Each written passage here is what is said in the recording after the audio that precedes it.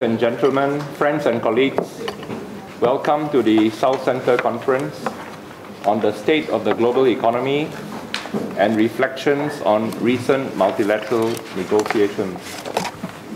You are most welcome. This will be a two-day conference, and today, of course, is day one.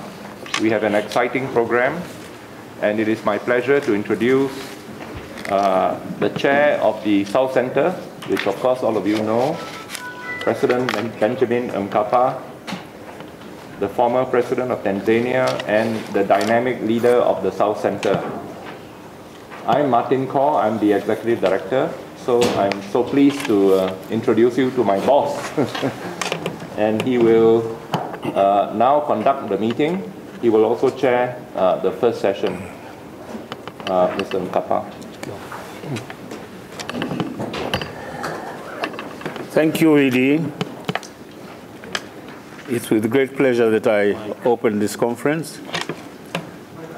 It gives me great pleasure to open this conference. It is taking place in conjunction with the meetings of the Board and the Council of Representatives, which were both completed yesterday, and I dare say completed very successfully. I take this opportunity on behalf of the Board to thank members of the South Centre for their attendance at the annual reception of the Board 2 days ago, particularly the high level of attendance. It has given us a great deal of heart to carry on with the task. One of the roles of the Centre is to provide timely policy research and to convene meetings on key issues relevant to developing countries. Keeping in mind this role, this conference has been organized with two themes: the state of the global economy and reflections on multilateral negotiations. On the first theme, it is of grave concern to our developing countries that the global economy appears certain to go into a downturn and probably a recession that may last longer than the last recession. We hope we can consider what the implications are for developing countries of this prospective downturn. Are we able to decouple from the developed economies and still have good and sustainable growth? Or is decoupling a myth that may only lull us into complacency?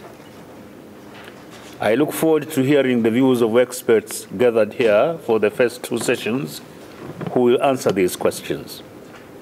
Further, I hope that they can also provide us with good ideas on how different developing countries will be affected in their different ways. More importantly, however, whether some of our countries have to alter their export markets, their economic models, and their development strategies, and how this can be done. Moreover, how do we go about pressurizing for changes to the global financial and economic institutions that so far have been inadequate to the responsibilities and tasks they were created to discharge and to fulfill? We have assembled an excellent team of experts, including the Centre's chief economist, some of our board members, as well as leaders of the International Labour Organization. To my right, you can see Juan Somavia, and UNCTAD, to help kick off the discussions on these issues. The second theme of the conference is to reflect on current multilateral negotiations. The areas we will discuss are the forthcoming UNCTAD 13 conference, the WTO negotiations that will resume after the 8th Ministerial Conference last December, the climate change negotiations, and also Rio +20 if time permits. Some of our experts and researchers from the South Centre will help facilitate the discussion on these subjects by providing their analysis. We are grateful to many ambassadors and officials of many delegations that are deeply involved in these negotiations, who have agreed to join us to provide their perspectives on these negotiations and to outline the way forward. The South Center believes in the importance of the South to be able to negotiate well, and this requires sound preparation, good negotiating skills, and South-South coordination of positions. It is quite clear and widely acknowledged that the developed countries have more resources and greater capacity, and therefore always have an advantage, which is pretty unfair to the developing countries in these negotiations. The developing countries, on the other hand, especially the poorer ones, are always at a disadvantage and are often exploited and pressurized to sign on to agreements that they do not have the opportunity to fully participate in drawing them, and whose outcome they have not deeply pondered. The situation has improved greatly in recent years, but the imbalances still remain. It is for this reason that this conference is focusing on these 3 or 4 areas of current negotiations for us, the developing countries, to reflect upon. The negotiations, whether on trade and WTO and the EPAs, or on climate change, or even on UNCTAD 13, are very complex indeed. But there has also emerged a pronounced unhealthy trend for some developed countries to block progress in the negotiations by raising questions as to whether emerging developing countries are still developing countries. Certain emerging so-called developing countries are still developing countries. This notion is a frontal attempt to deny developing countries their rights, and are also attempts to divide developing countries. And unquestionably, it is threatening the functioning of multilateral cooperation. We need to reflect on these underlying unhealthy trends and to address them, even as we discuss the intricacies of the specific negotiations on UNCTAD, on WTO, on EPAs, and on climate change and sustainable development. I wish you all, speakers and participants, experts and diplomats, a very exciting 2 days ahead of us. Thank you for your attention. And now I give the floor to Martin Khor for an introduction. Thank you, Mr. Chairman. I just want to briefly bring you through the sessions that we will be having so that we set the kind of framework for the discussion. As Chairman has said, we have 2 major themes that we think are preoccupying the minds of our policymakers and also our civil society in the South. The first, of course, is what is happening to the global economy. Are we in for bad times? Are we able to decouple? Can we answer some of these questions? And do we need alternative development strategies, as our chairman has put it? And we hope that these questions will be discussed in the first session on the downturn in the world economy. We didn't call it a recession because it is an emerging recession, but whether it will be a real recession is something that perhaps in this session our experts are going to discuss. And of course, we are not interested in this only from an academic, scientific point of view.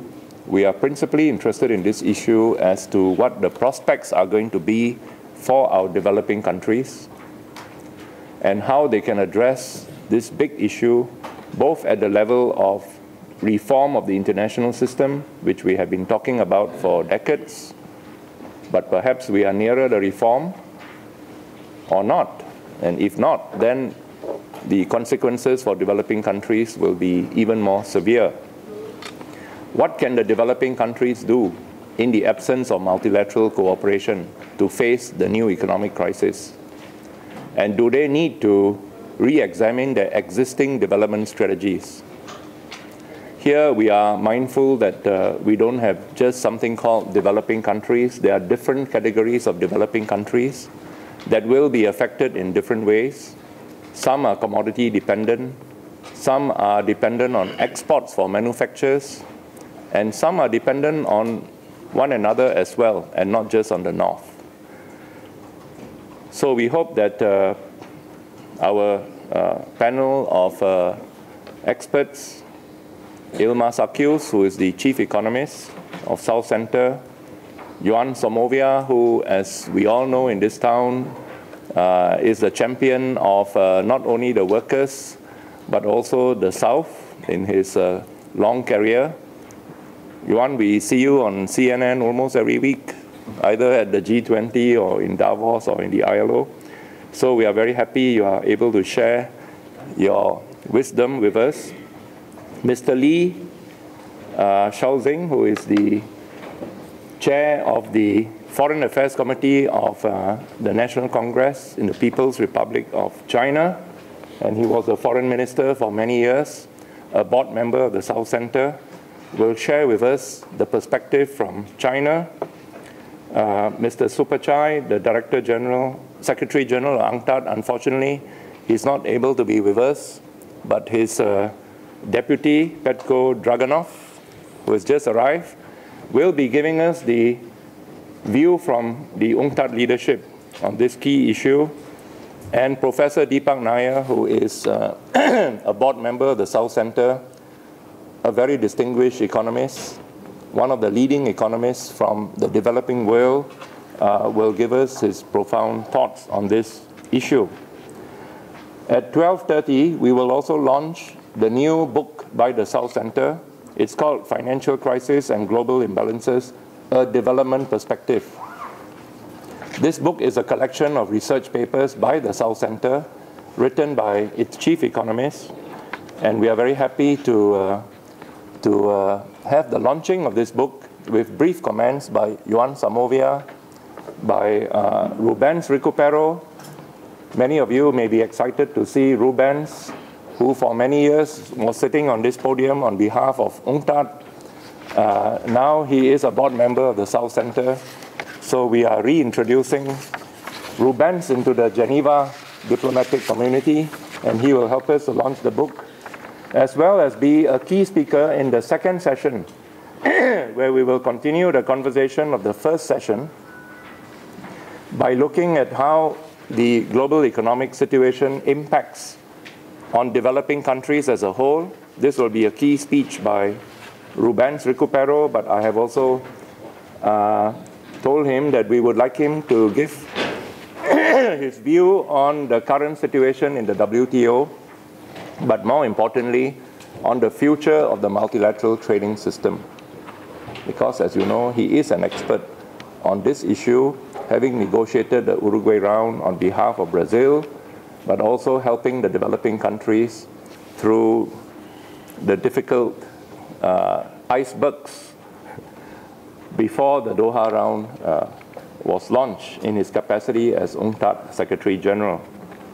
We also have Charles Soludo, a board member of the South Center, former governor of the Central Bank of Nigeria, and one of the top experts from Africa and the developing world, both on the international architecture, but on how the crisis may or may not affect Africa. Nagesh Kumar, who is the chief economist of ASCAP, and who organized a very important meeting of central bank governors and finance ministers in Manila in September last year. We have been cooperating with ASCAP in sensitizing our governments in Asia on the issue of the crisis and how to address it. And Mr. Lim Ma Hui, who is a top financial and economic analyst from the Asian region, both will give the Asian perspective. And then we are happy to have Alfredo Calgano, who is the head of macroeconomics in UNCTAD, to give us a perspective on how the crisis may affect Latin America. We then have 3 sessions on multilateral negotiations, the first being on UNCTAD 13 at the end of today, where we have 2 speakers, one from the UNCTAD Secretariat, who has been involved in the UNCTAD 13 preparations, Richard Kozelwright, and Mr. Vice Yu, who is from the South Center, who has been following the UNCTAD 13 negotiations and providing advice to developing countries. This is a very topical issue because UNCTAD 13 is the flagship event and negotiations based in Geneva this year. On the second day, we have an exciting session broken into 2 parts on the WTO. The first session is on what happened at MC8, what do we expect this year in the WTO and beyond this year. What is the future of negotiations in the Doha issues and the non-Doha issues for the WTO this year? And we have a panel of eminent ambassadors from a range of developing countries, from China, India, Bangladesh, who coordinates the LDCs, Mr. Aga, who of course represents Nigeria, but also is the General Counsel President in the WTO and who led the process in MC8. Faisal from South Africa, Ambassador Lumanga from Tanzania, a very strong voice from Africa and the LDCs, and Angelica Navarro from Bolivia. We then have a perspective of experts. Myself, Mr. Raghavan, who many of you know has been the chronicler of pre-WTO and the WTO until today. We are very happy that Mr. Raghavan can join us to share his views. And Carlos Correa, who is our special advisor on technology and intellectual property rights issues, will give us an overview of the state of negotiations on intellectual property, not only in WTO, but also in other fora. And the final session will be on the climate change negotiations. This, as you know, has been a very major part of the negotiating arena in the last few years. We just completed the Durban meeting, in which a new process called the Durban Platform has been launched, a new round of negotiations that will see the phasing out of the Bali Action Plan and the phasing in of a new Durban Platform. What is this all about? There's quite a confusing picture as to what happened in Durban, and our panel of experts will try to give us an analysis. We have Meenakshi Raman from the Third World Network, who has been following the negotiations very intensely. Our own expert in the South Center, Vice Yu, who will give us a legal interpretation of the Kyoto Protocol, part of the negotiations, plus the Durban Platform.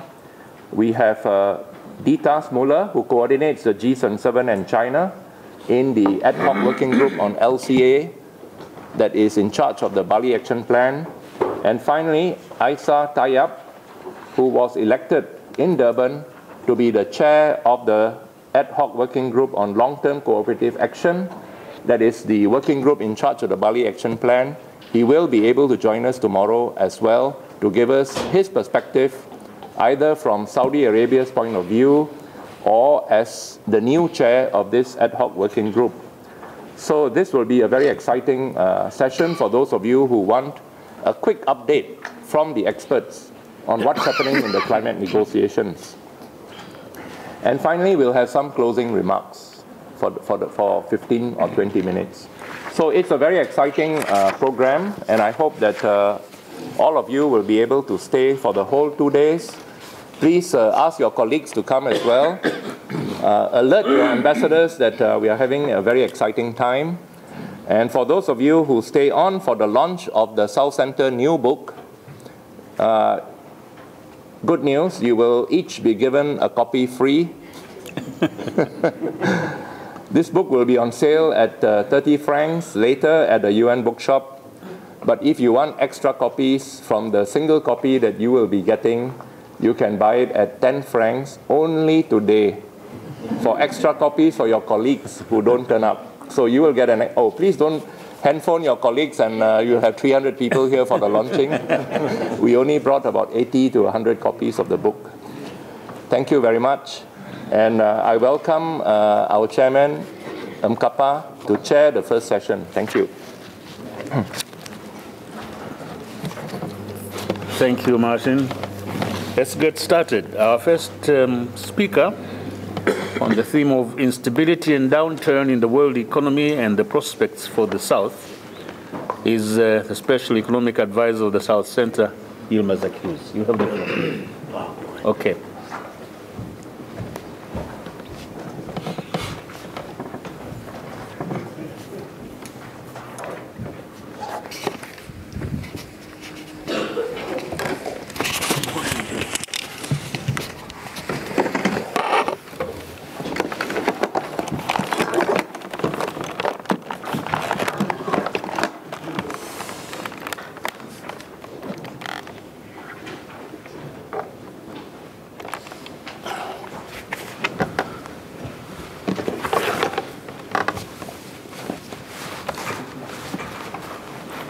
Thank you, Mr. Chairman.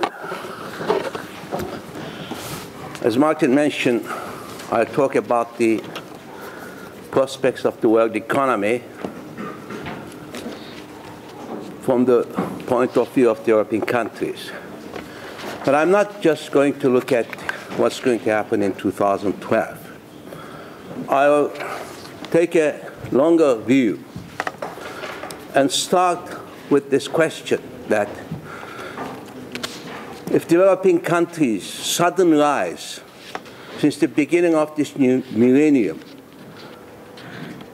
is something that is lasting, an important departure from the past trends, or if it is due to some special conditions which may not be repeated or sustained in the future.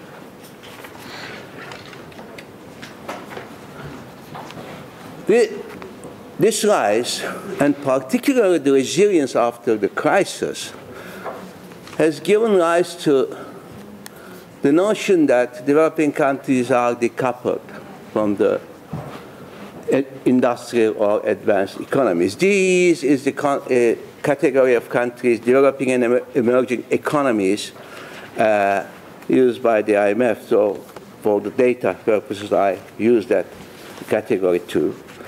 Are they decoupling?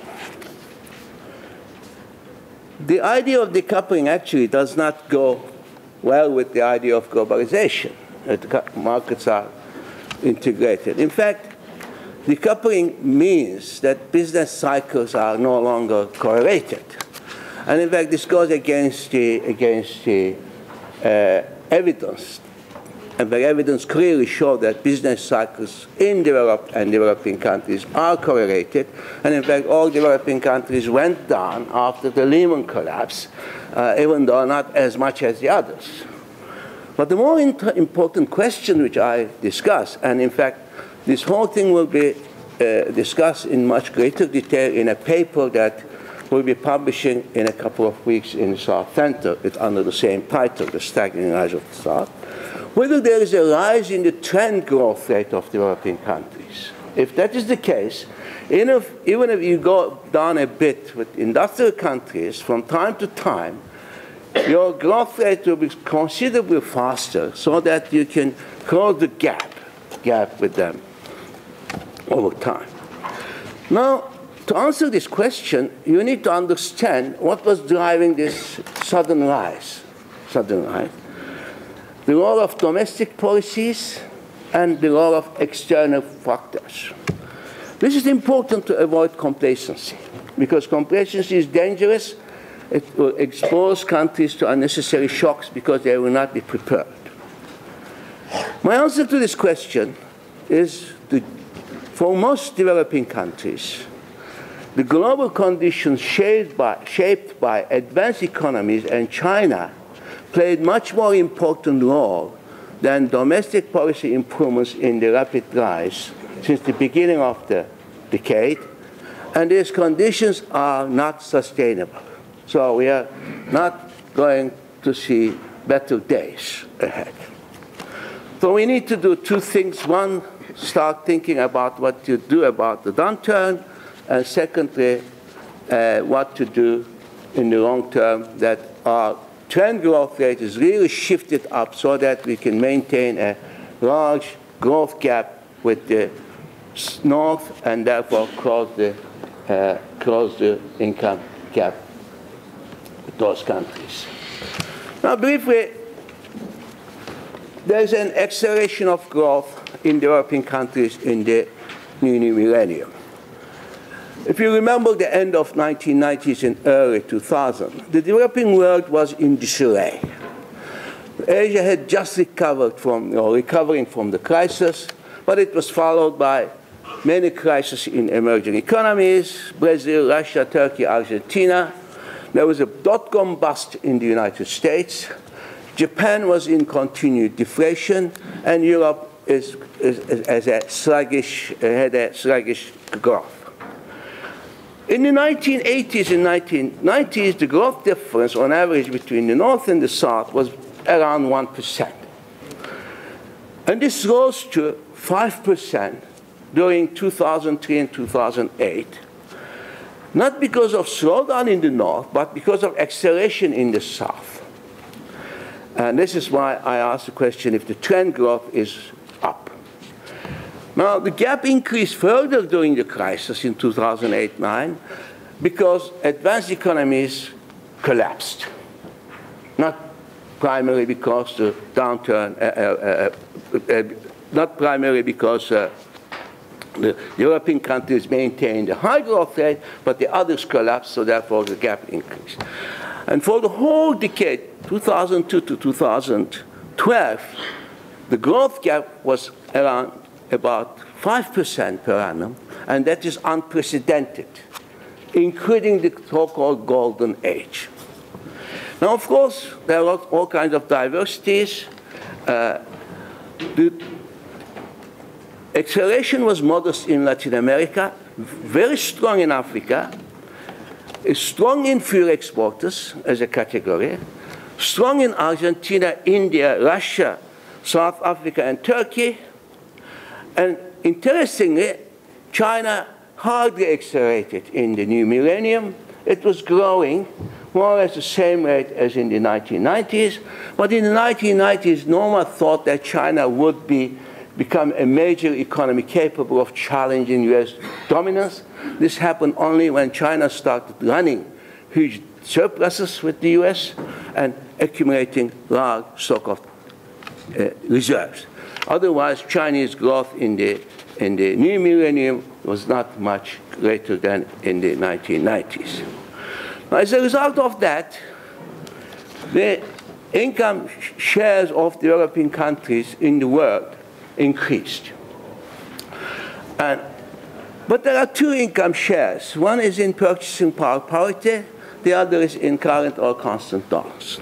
And developing countries often refer, and the IMF does too, to the income shares in purchasing power parity. And I think this is extremely misleading. Why? Because countries' contribution to global supply and demand does not depend on purchasing power parity. It depends on the exchange values of the goods and services they provide. And when you look at the shares in purchasing power parity, it is almost twice in some countries like India, the share in current or constant dollar. So there is an increase, but let's not exaggerate it. The increase is not as much in purchasing power parity in current or constant dollar, which actually measures the relative importance of the countries in the world economy. But IMF still continues in measuring growth and other things in purchasing power parity because that keeps the global growth rate quite high. Now, coming to the pre-crisis global conditions, there were four. First, a surge in net capital flows to developing countries. The net inflows are blue, difference between net flows are the difference between inflows and outflows. And this was majorly driven by the same factor that resulted in the subprime bubble. Large liquidity expansion, historically low interest rates in the US, Japan, and even in the US, in Europe. Second, there was a rapid inflow of remittances, growing 20% per annum to the south. And the amounts were reaching 3% of GDP in India, 11% in the Philippines. So without which, India would have been running for 4 to 5% deficits, current account deficits, during the expansion time. The third, the massive rise in commodity prices. I will comment that China made an important contribution to that, but not before, but after the crisis. For the reason I will explain. And finally, all these factors were supplemented by US acting as a locomotive to export-oriented economies, US household savings dropping sharply, current account opening up, absorbing large quantities of imports from particularly Asia, but also Latin America in commodities, and therefore acting as a major drive for developing countries. Now, I'm not denying that developing countries made efforts in domestic policies. In fact, in the paper, I explain in what areas and with what impact. There are policy improvements regarding fiscal deficits, current account deficit, debt, inflation, particularly in Latin America, but also Africa. But the external condition I've just described had a very significant and determining impact on the improvement in macroeconomic conditions. The impact of commodity taxes and revenues on budget deficits in Latin America is recognized by IMF and the Inter-American Development Bank, which both say that structurally budgets actually did not improve in Latin America, except Chile. Structurally all Latin American countries were in budget deficit, but because of the boom in commodity prices, there were some cyclical elements which made considerable improvement in the budgets. The same in the current account in Latin America and Africa. Without commodity boom, the current account in Latin America would have been in deficit by 4% of GDP, but on average they were running a surplus of almost 1%. And in fact, when the commodity prices went down sharply for a brief period after Lehman collapse, the current account deficit shot up in Latin America. And success in bringing inflation under control was also due partly in some countries to capital flows. In my country, Turkey, as well as in Brazil, because capital flows were in excess of current account deficits, therefore leading to nominal appreciation, providing an anchor on inflationary expectation, working very much like exchange-based stabilization program. Now, what happened to growth fundamentals?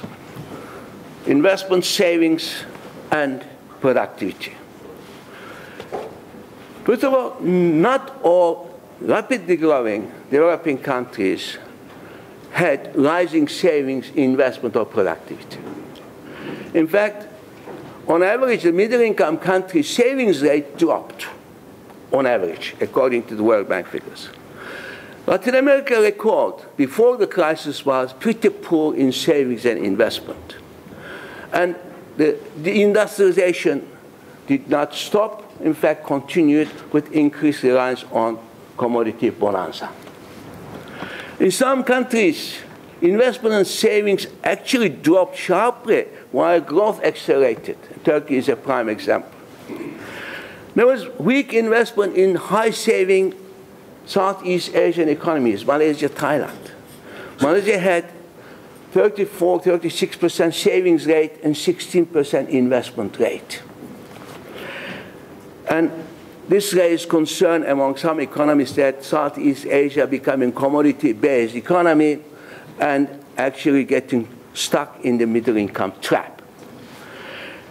India had a very strong investment and saving performance. I think that was the most interesting case that we need to study more before the crisis. But India showed very little progress in industrialization. The share of manufacturing in GDP stay around 15%, more or less the same level as 1990s, half the level in China. 75% of Indian growth was due to expansion in services. Infrastructure remains a major impediment with other things on manufacturing growth. And there's a concern that if these problems are not resolved, Indian miracle can remain a one-off miracle like we saw in Brazil in the late 60s and 70s or in Turkey in the 80s. Now, what are the impact of global conditions on growth? We saw the fundamentals and macroeconomic balances. First, for the reason that I already mentioned, commodity prices, US locomotive, capital flows, remittances gave a major boost to developing countries. But at the same time, low interest rates and capital flows allow very accommodating monetary policy in developing countries. Developing countries never had so low interest rate, with some exceptions like Brazil, and it's for a brief period. So not only that global conditions added to these economies, but allow these economies to pursue expansionary monetary policies. According to some econometric work undertaken in Inter-American Development Bank, half of the growth in Latin America before the crisis was due to exceptionally global favorable conditions. If the unfavorable conditions prevailing after the Russian crisis had continued, Latin America would have been in recession. My own estimates put 35 to 50% of Chinese growth before the crisis due to exports, and mostly to advanced economies. And the other export-led economies in East Asia relied on export for growth even more than China. We are often told that the expansion in South-South trade, which is taking place in this period, is a sign of decoupling and a reason for acceleration. There is a significant increase in the South-South trade as a share of North-South trade. You can see it in the chart. Now, as well as the share of developing countries in world trade. Let me start with the latter.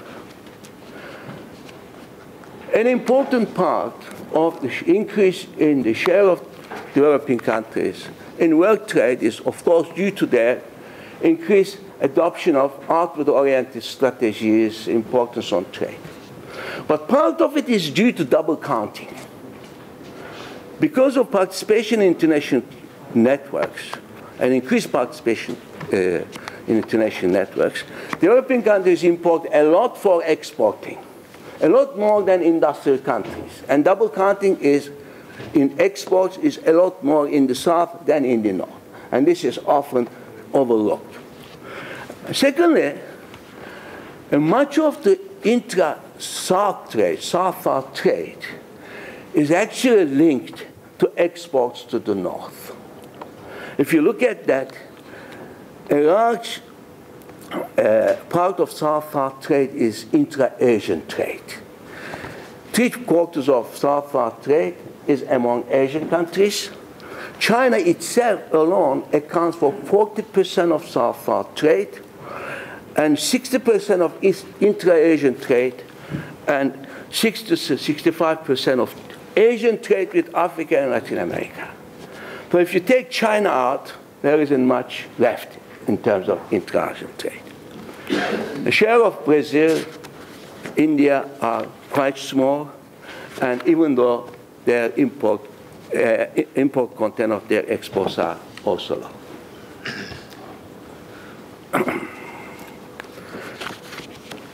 60% of Chinese imports during the subprime expansion before the crisis came from other developing countries in Asia. Parts and components, and these all ended up in advanced economies because China has a very high import content of exports.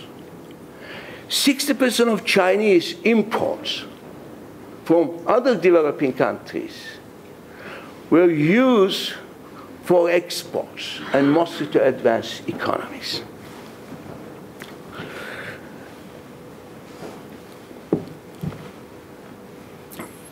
As for the other East Asian developing countries, their dependence on US and Europe is even more than China. They are dependent not only to direct exports to these countries, but also indirect exports to China, because 60% of Chinese imports are used for export to other countries. Coming on the role of China in the recovery. Of course, during the expansion before the subprime, China made an important contribution to the rise in commodity prices, because we always maintain in UNCTAD in various reports in the past that growth in the South is more commodity intensive than growth in the North. The recovery in developing countries started very quickly around early 2009, when Lehman collapsed, commodity prices went down, growth in the North went down, capital flows went down. So everything that was helping developing countries previously went down. But all of them recovered very quickly in different fashions. Capital flows recovered quickly because of rapid increase in quantitative easing and cuts in interest rates. China and most East Asians gave a very strong counter-cyclical policy response, and commodity prices recovered as a result. Here, the important thing is the role of China in the commodity prices. Before the crisis, China was relying on exports to advanced economies for growth. And therefore, China's imports were helping more East Asian countries who were producing manufactured parts and components. After the crisis, China responded with a massive investment program, infrastructure, and a property boom, which was a lot more commodity intensive than manufactured exports. So the shift by China from export-led to investment-led growth meant a significant increase in Chinese demand for commodities. In fact, as the numbers show on the chart, Chinese import of commodity increased by 75%, whereas Chinese import of manufactured increased by 30%. And this is the major reason. The Chinese investment-led boom is the major reason for rapid recovery of Latin America from the crisis.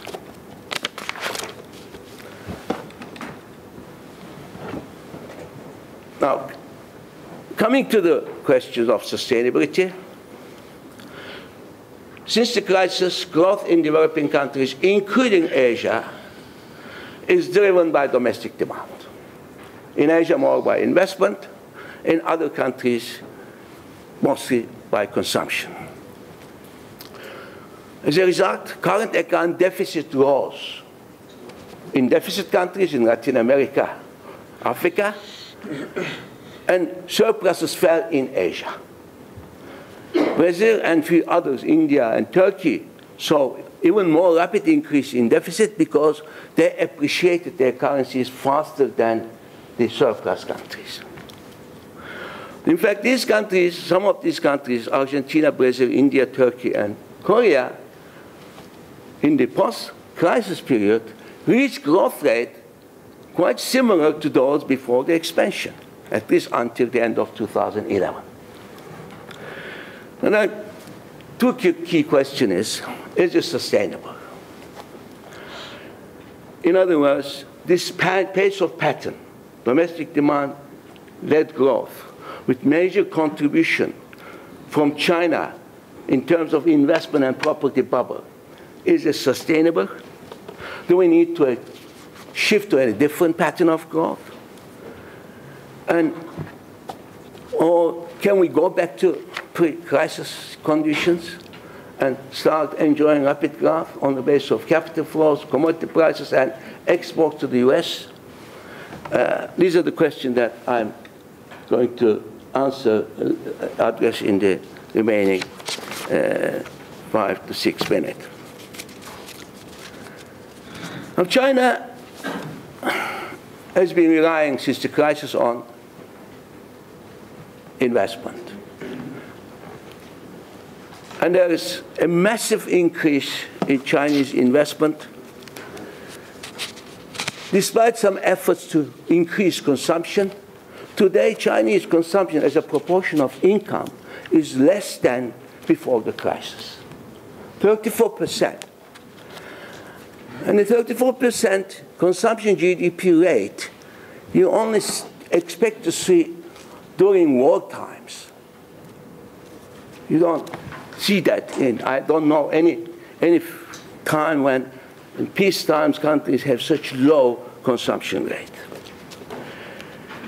The problem with the Chinese efforts to raise consumption is that even though major difficulty was a very low share of household income in GDP, the Chinese policymakers are trying to not increase the share of household income in GDP, but mainly by trying to reduce the propensity to save of household. And they're resisting it because there is a lack of social provision of housing, education, and health, although there's some important steps taken with respect to social housing. Now, if you look at the outlook for the next few years, outlook for Chinese exports are bleak. US consumers are cutting. Eurozone is shrinking, and even if it avoids a recession, for many years to come, Eurozone will not provide a major stimulus to anybody. And Chinese total exports declined for the first time since the crisis in the last quarter of 2011. And this decline is not cyclical, because China cannot go back to 25% growth per annum in export they did before the crisis. That means the US will again be acting as locomotive, accumulating deficit and debt, and that will be the end of the international monetary and trading system. So China cannot see going back to pre-crisis exports, but the current investment-driven growth is not feasible either. It's not sustainable either. There is already a bursting of the property bubble in China.